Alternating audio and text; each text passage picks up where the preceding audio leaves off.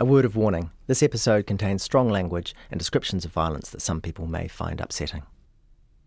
Gone Fishing, Part 5. Liar, Liar. May 24th, 1998. The man we're calling Martin has just spent 2 days talking to police about his involvement in the rape and murder of 20-year-old Leah Stevens 9 years earlier. But then, after an undocumented half hour in a police interview room with West Auckland detective Mark Franklin, he says he's ready to make a new statement. He says it wasn't just Leah's murder that he saw. He says that 5 days earlier he was also a witness to the death of Dean Fuller Sands. And yes, says Martin, Dean Fuller Sands really was shot dead by Stephen Stone, just as police had believed. But he was also shot by 4 other men, including Martin, and another 4 or 5 people stood there watching. And this all happened at an address that might sound awfully familiar. 22 Larnock Road, the flat in Henderson that was home to Gail Maney.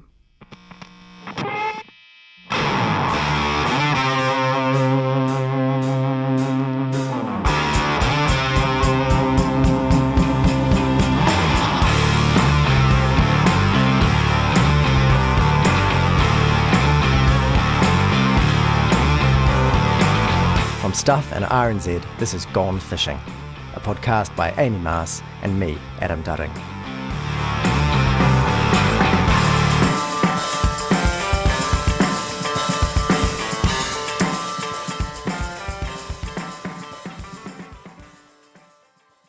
Here's what Martin tells the police in that statement, and bear in mind that just like Neil, he will later change his mind about many details. He says he and Dean Fuller Sands had lived a few streets apart in Blockhouse Bay. They'd gone to the same high school. They hadn't been friends, but when they both started hanging out at Chaplin's, the K Road strip club, they recognised each other. They both fell in with the same dodgy crowd that revolved around K Road's parlours and strip clubs. This included Stephen Stone and Stone's friend Mark Henriksen. There was the Chaplin's DJ Neil and some of the working girls, including Leah Stevens. Once, Martin sold Dean a car stereo he'd just stolen from a car yard in Newmarket. They were good quality radio cassette decks. We're using an actor to read Martin's transcripts. I think I got $70 for it. Another time, he and Dean went on a burglary together in Penrose. There was me, Dean, Stephen Stone and Mark Henriksen. Martin says Dean was into marijuana. He was into fishing. He talked about going to Piha and Whatipu. He was a bit of a wheeler-dealer and sometimes sold drugs. He was a friendly guy, easy to know. He didn't usually brag around people he didn't know. Martin tells the police that one afternoon in 1989, a bunch of the Chaplin's folk are hanging out at a house in Larnock Road in Henderson. It's the home of a couple of the prostitutes they know from K Road parlours, a blonde woman called Gail and a friend, Tanya. There's another woman there too, Sonia. Also present are Stone and Henriksen, Neil, and Gail's little brother Colin. Then Dean Fuller Sands arrives at 22 Larnock Road in his burnt orange Hillman Avenger. Immediately, Stephen Stone starts having a go at him. The two are standing in the small garage underneath the house, and as an argument develops, the others gather round. Stone was accusing him of ripping off the girls. It was a very heated, yelling, confrontational type of scene. Dean was begging them to believe he hadn't ripped them off. Stone doesn't believe Dean and keeps yelling. He punches him 4 or 5 times. Dean fell to the ground. Dean was moaning and groaning. Stone pulled out the .22 pistol he carried from under his jacket. Next, says Martin, the blonde woman called Gail comes over and kicks Dean in the head as he lies on the ground, and then Stephen Stone shot Dean 3 times. Martin is pretty sure Dean is dead straight away, but Stone passes the pistol around to all the men in the garage and tells them to shoot the body. Mark Henriksen shoots Dean twice, Colin shoots him once. The gun is now empty, so Stone takes it and reloads. Then he handed the gun to me and said, "Shoot him." I held the gun in my hand. I pointed it at Dean and I hesitated. Stone said, "Fucking shoot him." Stone puts his hand over Martin's, forcing him to pull the trigger. The gun passes to Neil. Neil shot Dean as well. 8 shots in a small suburban garage with an open door late on a winter afternoon. It's around sundown. Dean's bullet-riddled body is lying at the back of the garage. Someone pulls the garage door shut and everyone heads upstairs. Stone wanted to wait for a few hours when there was no one around so we could dump the body. After some time, Colin reverses a car into the garage. Stone, Gail, Tanya and Sonia lift Dean's body into the car boot. They had to slam the boot a few times because it wasn't closing.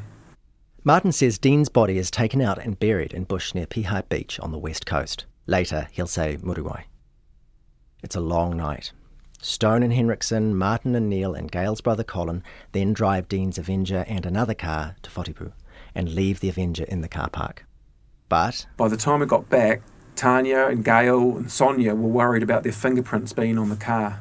So, sometime later, after dawn, says Martin, he, Neil and Stone return to Whatipu, bring the Avenger back to Larnac Road, put it in the garage and wipe it down. Around mid-afternoon, they drive in convoy to Whatipu again and leave the Avenger in the car park a second time. Martin will be interviewed several more times after this, and just like Neil, he'll change his tune repeatedly. Some of those changes are trivial, but there are at least 3 that really matter. First, he'll eventually add Leah Stevens to the list of people who were in the Larnac Road garage on the Monday when Dean died. In fact, he'll say she stepped forward in Dean's defence when Stone pulled out the gun. You'll notice that this quite tidily restores a plausible motive for Stone killing Leah later that week. Second, Martin will revise his story to say that on the Saturday, rather than dying in a bedroom at Buchanan Street in Kingsland, Leah was actually driven to 22 Larnac Road and died on the bed in Tanya's bedroom. In other words, he's saying that both murders happened at Gail Maney's house. Martin justifies the switch of location by saying he got confused when police showed him the clip from Neil's video interview because Neil's the one who talks about Buchanan Street. Third, as we said before, Martin initially says they buried Dean at Piha, but he'll later say that it was at Muriwai, which is a 50-kilometre drive further north. A couple of months later, around July 1998, Martin and Neil each make their final statements to police. It's Neil's 10th and Martin's 7th, give or take. And funnily enough, many of the details of their stories have now converged. Neil, who in his first 9 statements never mentioned seeing Dean's death or being at Larnac Road, now says yes, he was there with a crowd of people when Stone shot Dean. He says Leah was there. He says Stone ordered Mark Henriksen, Colin, Martin and himself to shoot the body.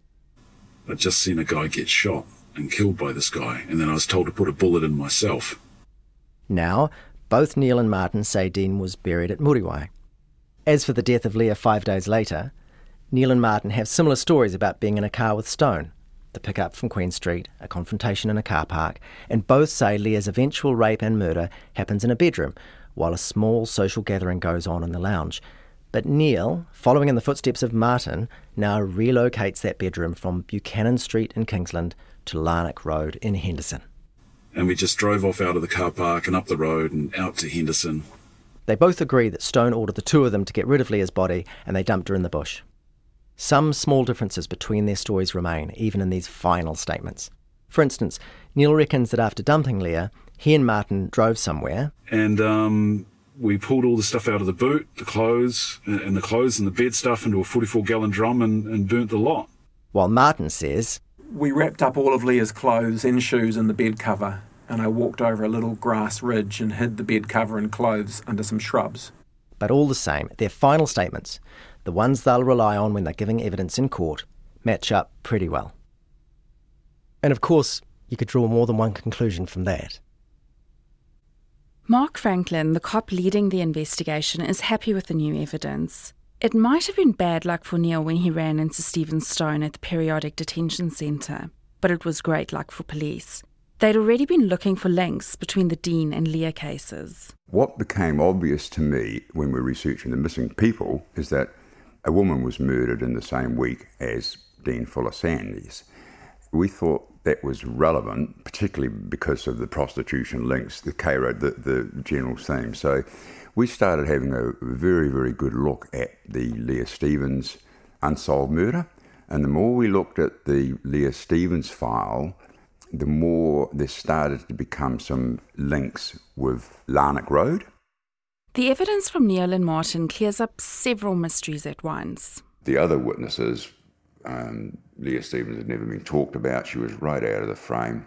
And it wasn't until these first two witnesses started coming forward and admitted to the killing of Dean Fuller Sandys in the garage, it was at that point they identified that Leah Stevens was also in the garage.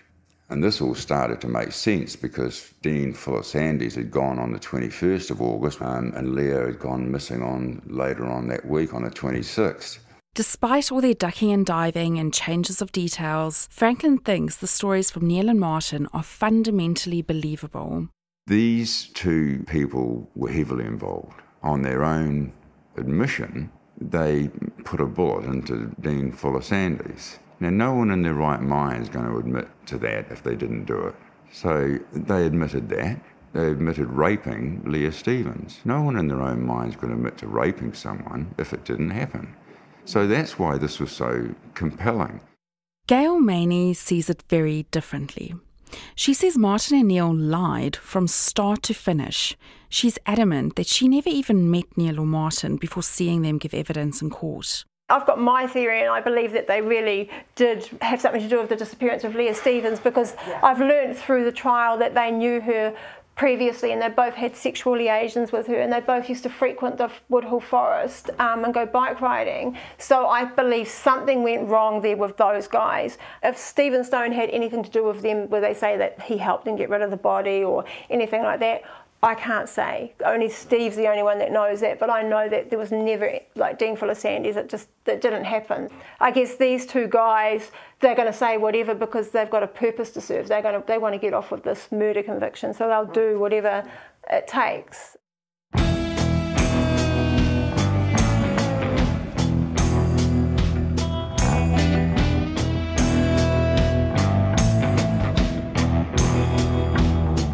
To be fair, as police and the Crown prepare for the High Court trial that will finally start in March 1999, they aren't especially interested in Gail's denials or theories. Leaning heavily on the statements of Neil and Martin, they construct a new official narrative of events. Remember that when Gail and the others were arrested, the case was built on what we've called Scenario 1. A neighbour sees a burglary at Gail's house in Larnock Road. Gail decides the burglar was Dean Fuller Sands. She argues with Dean at the Westwood Hoe pub and tells Stephen Stone she wants him killed. Stone does the job somewhere in the bush and then brings the body to Larnock Road to show Gail. Now though, the Crown version, let's call it Scenario 2, is much, much more complicated.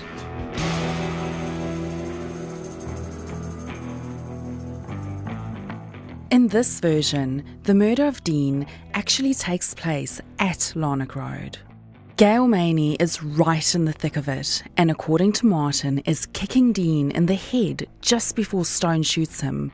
There are 8 or more eyewitnesses, and 4 of them actually shoot the body themselves. There are complicated car journeys to Muriwa and Whatipu to dispose of the body and make it look like Dean drowned. And then, 5 days later, there's a second murder to stop a witness from talking. Gail, Mark Henriksen and Colin Maney face much the same charges as before, but Stone is now being charged with rape and a second murder. One thing that seems kind of interesting though, is that Gail says she wasn't formally questioned about the new scenario.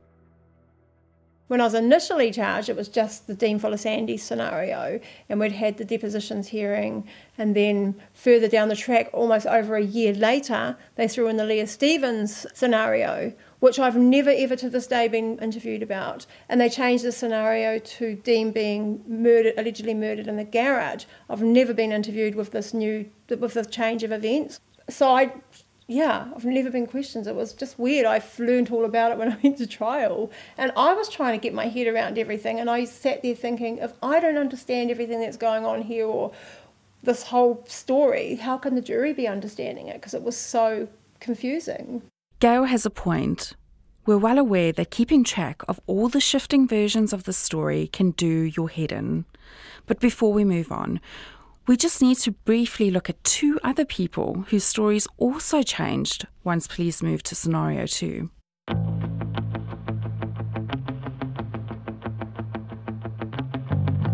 Scenario 1 always depended heavily on the account of Gail Maney's old friend and ex-flatmate Tanya Wilson. To a lesser extent, it also depended on Gail's other flatmate, Sonia. At the first depositions hearing, both women said they were at Larnock Road when Stone turned up and showed Gail a body in a boot. But obviously, this is totally at odds with Scenario 2, where Dean actually dies at Larnock Road. But happily for police, Tanya and Sonia proved to be quite flexible in their recollections. They are re-interviewed and come up with new statements saying, yes, actually, they did see an execution in a garage, with many people present and with a gun passed around.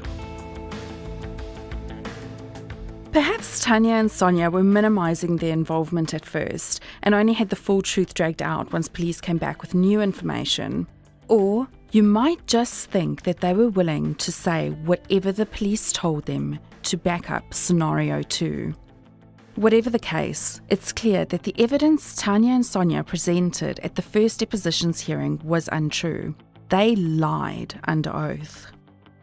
Mark Franklin is quite relaxed about the knowledge that his key witnesses were liars, because even liars do tell the truth under the right circumstances. People lie. Judges say this to juries, people lie for many reasons. I think what happened here is that we started with some information, put it to people, and they gave us the response they thought would satisfy us, but they had to respond to the facts we were putting to them.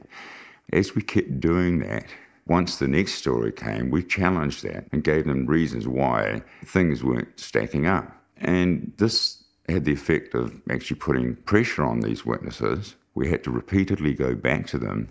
It got to the point where they knew they'd already implicated themselves to a certain degree, but we weren't happy until we got to as close to the truth as we possibly could. And I'm still not convinced that they all told the truth. We spent a lot of time looking in the Muriwai forest for Dean Fuller Sandy's body. We never found the body. But I think we got a long way there, and certainly in my view, sufficient for the convictions. We were kind of startled when Mark Franklin said this, that perhaps police didn't reach the complete truth about Dean and Leah. And isn't that the point of interviewing witnesses and getting a case ready for trial? I'm pretty sure near enough is good enough isn't the motto of the New Zealand courts. Exactly. Ever since Gail told me about her case, the reliability of all these witnesses always bothered me. And when I read the transcripts, it bothered me even more. I just thought, how could police even think they're getting close to the truth when their scenarios are built on all these layer after layer of lies? I mean, we've pointed out some of the diversions and U-turns in Martin and Neil's stories, but if you look closely at the statements of Tanya and Sonia, their stories duck and dive all over the place too. And there are good reasons to distrust the motives of these people. Neil and Martin, they've been implicated in horrible crimes that could see them go to jail for years. But the possibility of immunity is dangling there. That's some powerful motivation to tell the police what you think they want to hear. Tanya Wilson, someone with a long history of being in trouble with police, and she was also in a dispute over custody of her children. Perhaps she felt under pressure to give police what they wanted. And remember that thing that we've said right from the start. For the Dean Fuller Sands case, there is just no physical evidence, no weapon, no blood, no CCTV, no body. With Leah, there's a skeleton, but that's about it. Once Scenario 2 comes along, the police finally have 2 alleged crime scenes to look at. But blood and ballistics experts found nothing useful in the Larnock Road garage and bedroom. These witness statements are the only thing the police have to go on. Look at the big picture of who was allegedly there that Monday. According to the trial summary of facts, there were 10 people in the Larnock Road garage. 2 of the 10 are now dead, Leah and Dean. 4 of them give evidence and as a result are never prosecuted for anything. That's Neil, Martin, Tanya Wilson and Sonia. The remaining 4 who deny any of this ever happened all receive prison sentences. Stephen Stone, Gail Maney, Colin Maney and Mark Henriksen. Gail seems to be suggesting that police just made up a story and fed it to those 4 witnesses. Is that what you think too? Maybe not. Maybe it's more a case of tunnel vision. But reading the statements, you can see how all the stories gradually meet up. And I don't know if that always means you're getting closer to the truth. I mean, should we be surprised that Martin starts giving all these details about Leah's rape and murder that match Neil's? The police have just played him the video of Neil saying exactly the same things. We asked Franklin about this. When police showed Martin parts of Neil's 9th statement about Leah's rape and murder, didn't that contaminate Martin's own recollections? Franklin says, not at all. Sure, in an ideal world, the best way to interview people is to ask them open-ended questions without actually giving them anything. Then, depending on what their responses are, you can start cross-examining them to a certain extent in terms of, well, hang on, that's not what we know, and the story will then change. But if a witness or suspect is reluctant to tell the truth, Franklin says it's totally legitimate to jog their memory or apply pressure by showing them a transcript or recording of what someone else has already said. Standard police practice. Obviously, they were never interviewed together. One would come and be interviewed, we get that story, then the other one would come in. It slowly stepped things up because we were entitled to put what one was saying to the other. And that's how it progressed. I still don't think that we had the perfect picture by any means. Okay, but what about the Sunday afternoon when Martin starts talking about Dean Fuller Sands? He's been interviewed about nothing but Leah for 2 days. Then Franklin spends half an hour alone in a room with him. And suddenly he knows Dean Fuller Sands and has this story about a shooting in a garage. Just what happened in that room between Martin and Franklin? We're not the first people to give Franklin a hard time about this. He was cross-examined on this point at trial, but to our surprise, he tells us he doesn't exactly remember his half hour with Martin. Perhaps, just like those photos of Dean at Larnock Road that don't seem to exist, Franklin's memory has some gaps after 20-odd years. But we tell him, the police job sheet records are very clear on this. From 1300 to 1330 at Henderson Police Station on the 24th of May, 1998, Franklin is alone in a room with Martin. I can't recall specifically what occurred, but if the evidence and the transcripts show that there was half an hour and I was in that room with this key witness, what I do want to say is that as an experienced police officer, I know how crucial it is to be extremely careful what's said and done, because that witness is going to be giving evidence on oath under cross-examination, and I'd be cutting my own throat if I did or said anything to that witness to jeopardise this case. I spent too long on building up this case. From what you've told me, okay, I accept I spoke to him, and I would have spoke to him in firm terms. I would have certainly mentioned the word truth, because that is what we're after. We're not after lies and exaggerations. We want the truth. If there's allegations that I pressured him or thumped him or did something that was not correct, as I say, there's no point in me doing that, because if I'd have done that, it jeopardises one of my key witnesses. He could have flip-flopped the other way and the whole case could have collapsed if I'd have put any threats or pressure. I mean, the police have clear rules of behaviour as to what they can and cannot do in an interview room, and you cannot use threats and compulsion, because it just renders any interview inadmissible. So, sure, I would have said to him, listen, we want the truth here, let's get this sorted out. But in terms of it going any further, absolutely not. But more generally, did Franklin pressure Martin into tying the Dean Fuller Sands and Leah Stevens cases together? After all, Martin and the cops were driving around in cars all the time, having unrecorded conversations. There was plenty of opportunity. I know this was a reasonably significant issue at the trial. It'd be good for you to have a look at the transcript, because there was 4 lots of legal counsel having a go at all of us. Well, not having a go at us, but it was an issue. But I retain what I said in court, and what I'm telling you now is that it would have been fatal for us. It could have blown the whole thing, and there was no way I'm going to jeopardise this investigation by doing something as stupid as that.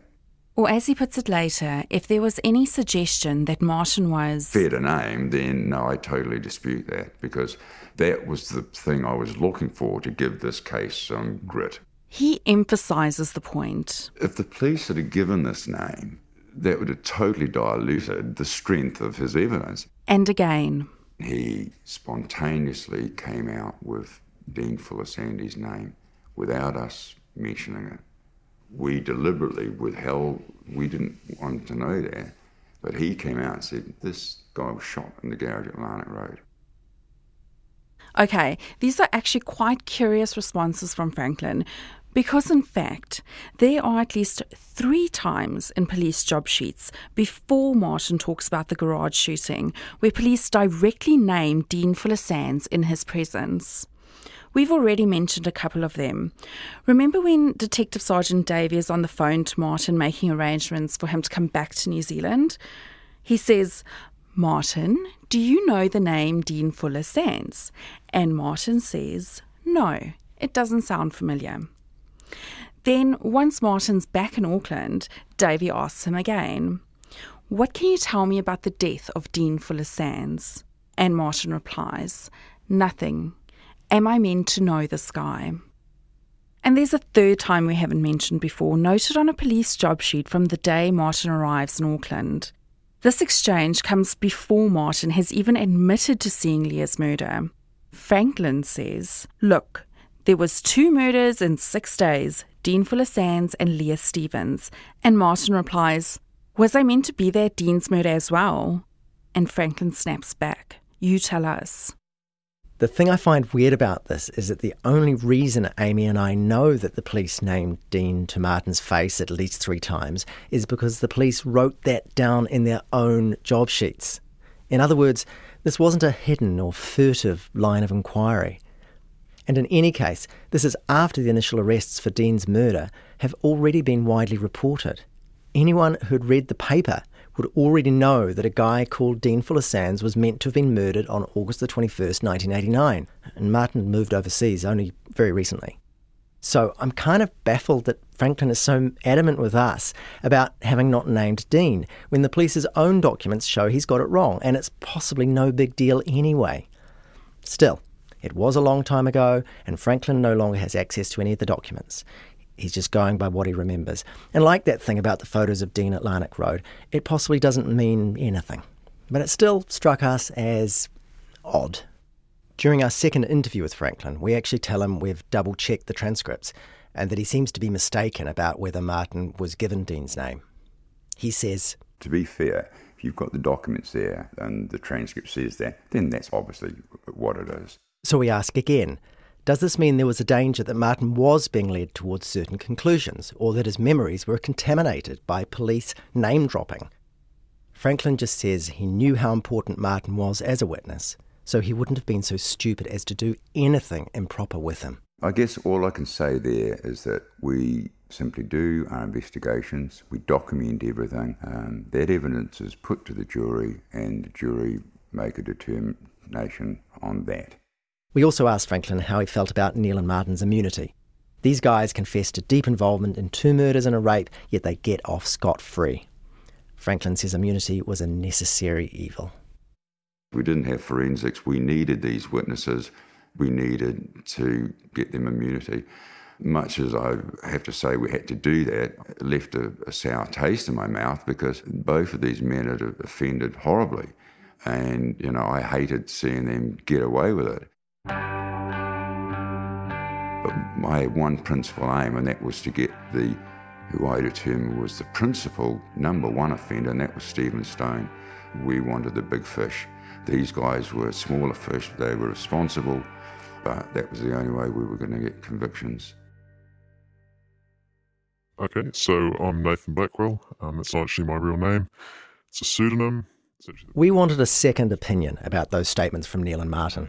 So we showed transcripts to Nathan Blackwell, a former Auckland detective. I was in there for a decade, spent 7 years as a detective in the CIB, and part of that was in the covert arena, so I don't want to jeopardise any ongoing police work, so that was the reason for the pen Blackwell's name. a crime writer on the side. In fact, the name in this interview is also his pen name.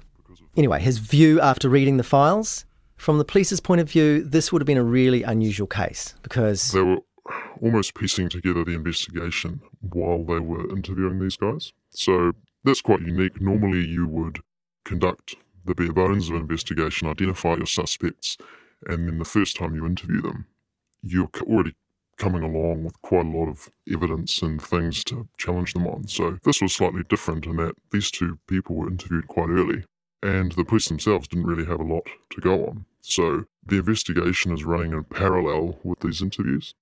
Blackwell reckons those 10 interviews with Neil are almost like one giant interview broken into 10 pieces. Normally, you'd have all your facts ready to challenge what an interview subject says. Here, the police had to go and collect those facts at the same time. Neil and Martin are technically witnesses, but Blackwell says getting the information out of them is more like interviewing an uncooperative suspect. That'll be why Martin is shown chunks of Neil's interview. It is common practice to show one suspect the statement of another. With this case, they showed him the video interview. Absolutely nothing wrong with that. I think it was very much to put more pressure. Okay, so sharing information is no big deal. But what about the endless succession of lies and the changing versions? Well, for Blackwell, that just smacks of somebody that had some involvement, hasn't managed to unburden themselves of it. They've been dwelling on it for years and they want to get it off their chest. Therefore, his fears are legitimate that if he says too much, he's going to incriminate himself and probably end up in prison. And at the moment, he's not in prison. So he's got to be very careful about giving enough to unburden himself, but he doesn't want to give away so much that he goes to prison. Hence why his first few statements distance himself completely from everything. But he's trying to give enough for the police to kick something off. The problem with that is as soon as they kick it off, they're going to find out very quickly he was involved and they're going to keep coming back to him, which is exactly what they did. In other words, for Blackwell, the statements extracted from Neil and Martin look like excellent police work, rather than anything shady.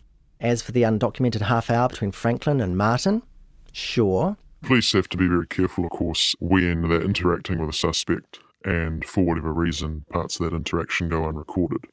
Today, that would be careless. But back in 1998... it probably wasn't viewed as such. So I very much think D. Senior Franklin's intentions were pure and that he wanted to get the truth out of this person. However, what exactly happened that 30 minutes? Well, the only two people that know that are D. Senior Franklin and the person he was talking to. Blackwell does agree, though, that it's strange such a pivotal moment would have slipped Franklin's mind. Certainly a unique murder case such as this, talking with somebody that ends up being one of your primary witnesses, I would have thought that you'd remember the interaction, but then again, this was an investigation over a number of months. I mean, will you remember a single interaction? Who knows?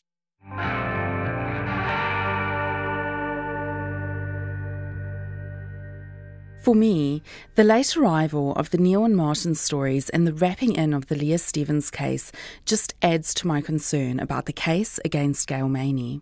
There were already serious problems with the police timeline, including the huge issue of the neighbour's unbuilt house.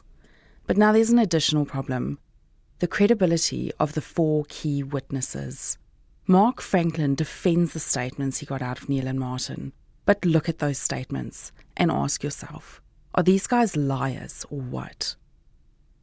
And Gail's friends, Tanya and Sonia, remember that they gave brand new statements as well when the official story moved from Scenario 1 to Scenario 2. If their final statements are true, then their original statements supporting Scenario 1 simply must have been lies. These 4 liars are the pillars of the police case. That's got to be a problem. And for me, there's also another reason why I question Gail's conviction.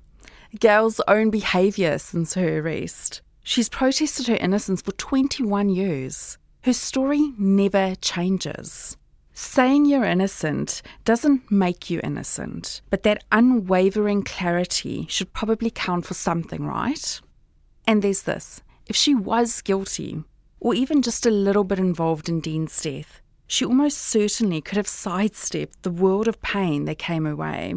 Those 4 lying witnesses, they all profess deep involvement in Dean's death, whether it was shooting a bullet into his body, bundling him into a boot, or helping dispose of his body. As Mark Franklin says, police were after the big fish, Stephen Stone, and they were ready to cut deals with the minnows. All Gail had to do was give the police something against Stone, just like Tanya Wilson and Sonia did, just like Neil did, just like Martin did. She could have been up in the witness box with them. Instead, she stuck to her guns and ended up in the dock with Stone. Gail Maney's insistence on her total innocence cost her the freedom that was being handed out freely to the others. Surely that fact alone means you have to pay some attention to what she has to say. With Scenario 2 in place, the machinery of New Zealand justice grinds back into gear, and the 4 accused wait for the trial. Despite all the changes to the story of how Dean died, the case against Gail Maney changes less than you might expect. Essentially, she's still accused of asking Stephen Stone to kill Dean. Lurid accounts of guns being passed around her garage don't really change that. For Stephen Stone, though, the sudden switch from Scenario 1 to Scenario 2 has a far bigger impact. Before, he's facing just 1 murder charge. Now, it's 2 murders and a rape.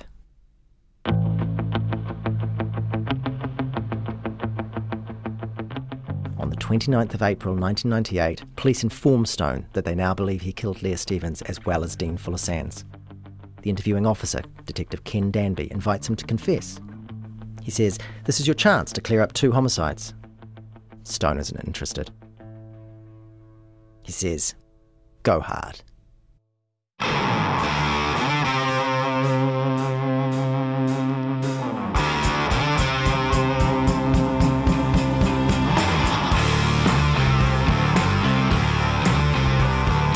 Next time on Gone Fishing. Stephen was quite charismatic towards women, like charming, and he'd always want to look after women and make sure that they were okay. No pupils. They're black. When you look at him, that was my abiding impression of him. His eyes were black.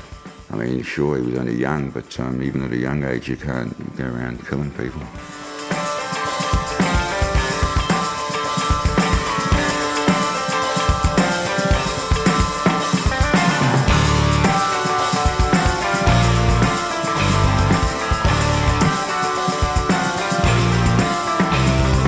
Gone Fishing is a joint production from Stuff and RNZ, written, presented and produced by Amy Maas and me, Adam Dudding. Our executive producers are Tim Watkin and Justin Gregory for RNZ and Catherine Goldsworthy for Stuff. This episode was engineered by Rangi Poick, visuals by Jason Dorde. You can subscribe to the full 8-part series at Apple Podcasts, Spotify and other podcast providers. You can also go to the Stuff or RNZ homepages to listen or to find details on how to subscribe.